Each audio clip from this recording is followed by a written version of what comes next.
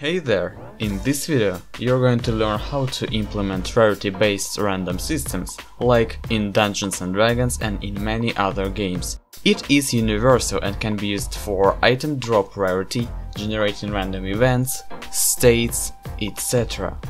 It's Ives, and without further ado, let's start!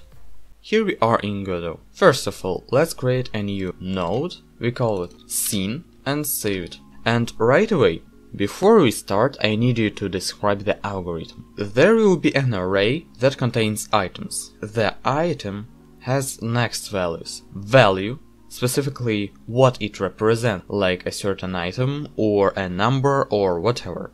Pick chance, and a boolean variable that defines if this item can be picked. What I just described will make up our random item custom resource. And the random picker itself will work in a couple of stages. First, it calculates the overall pick chance. Then it generates a random number. Then it finds the item in which drop range this random number lies. And then it returns the value of this item. As I said, we will make a custom resource. For our scene, attach a new script.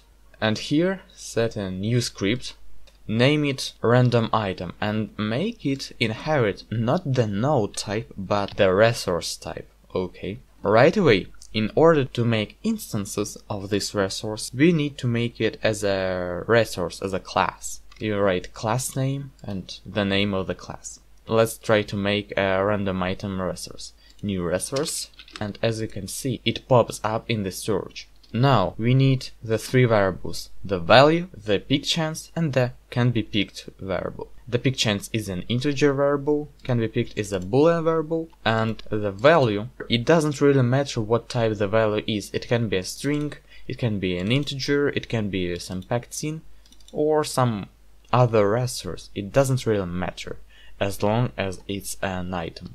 Let's create one instance of it. Let's create a new folder, items, new resource, a random item, item common. Open it. In the value, let's write common and set the pick chance to 10, for instance. That's our item, that's our resource already. By the way, you might ask what the difference between nodes and resources. Essentially, nodes precede actions, and resources, they contain data and they can describe certain algorithms, but they do not precede any actions themselves. Now we need to create a random picker system, and that will be a node. Go to File, New Script, let's name it random picker, and this one will inherit from node. Set it as a class of name random picker. It will contain a list. Here it is. In order to convenient to set the items for this array, we can specify the type that is contained in this array. However, as you see, we get the error, the export hint isn't a resource type. What does it mean? We have defined it as a resource, right? The problem is Godot 3.3 and older does not support exporting custom resources. For now, we cannot do that. You can basically, instead of random item, you can write resource type. It doesn't really change much because the random item is a child of resource. Now we can directly work with our picking. Set up a function called pickRandomItem. In the beginning, it defines chosen value variable, and in the end it returns this chosen value. I have already written as a hint what we are going to do. So first of all, we need to check if the items list is not empty. Good. In case if the item list is not empty, we will try to find a random item. But if it's not, we will immediately return the chosen value that's currently null. Okay, calculate the overall chance. We need to go through the array and sum all of the items' pick chances. Good. Now let's generate a random number.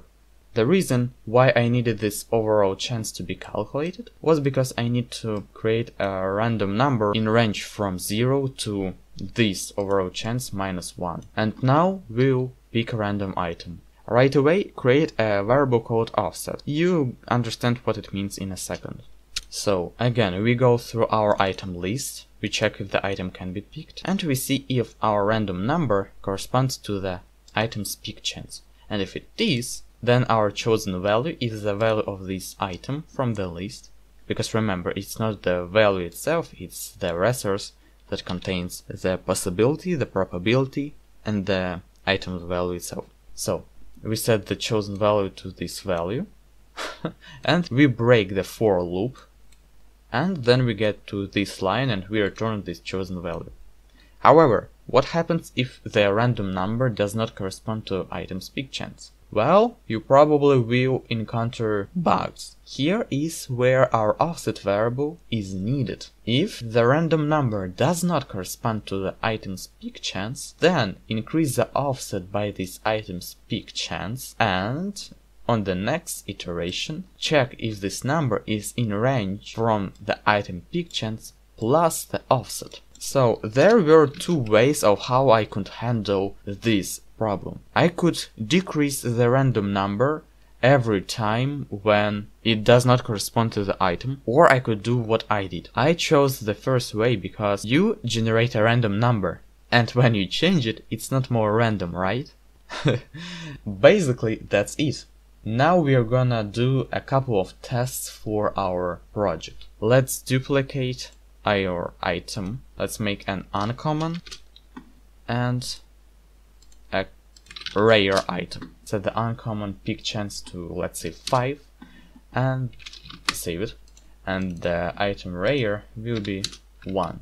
Before we start testing it, we can enhance the system. We can make this random picker work both as a child in a scene and as an in-code created variable. So the pick random item method will receive an items array variable that will by default equal to items list if we do not pass anything. Now in the method, instead of item list, write this new variable items array. Okay, good. Let's first try it using as a child in the scene. Add a child node to our scene, and here is our random picker, because as you remember we set it up as a class. Now in the random picker, set the items list size to 3 and pass the items in the array. Save it, and in the scene set up the items array. We're not gonna use it right now, but you'll see. Make a reference to our random picker because it's a child, and then here it's just a way how we can test it. I have set up different peak chances, but I did not rename them. So uncommon item must be uncommon and the rare must be rare. Now let's check it again, and as you see, it's working. So we have a lot of common ones, a couple of uncommons, and rarely we have the rare one. And at last, let's just check this can be picked variable. If we set a can be picked false for our common item, we will never see it again. Great. And now, the very last bit, I told you that we can use it in code. So, for our scene, we already have this array. Let's make it here instead. Again, set this array. Here we can delete our random picker, we can delete the reference, and here instantiate a random picker, and when you call the pick random item method, pass this array of our scene. Now it's working as well, absolutely fine. So that was it for this video, ladies and gentlemen. I hope it was useful and you liked it, and if you did, don't forget to like, share and subscribe. It was Ives, and until next time. By the way, I also have a Twitter account, so make sure to drop me a follow to see the new releases and the latest news of this channel.